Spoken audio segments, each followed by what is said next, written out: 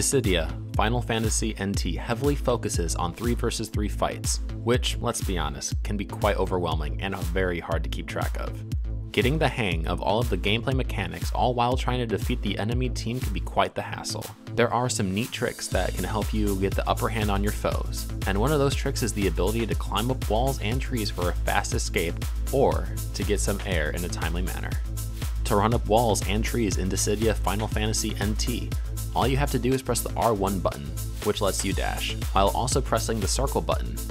It may be tricky to do it for the first few times, but with some hard work and dedication, you are sure to master the skill and leave your enemies bewildered. If you need any more assistance, you can look in the tutorial section that is available in-game. Now, go ahead and run up walls and trees to your heart's content. For more help with Dissidia Final Fantasy NT, make sure to keep checking back here at Twinfinite for guides, tips, and tricks. Thanks for watching.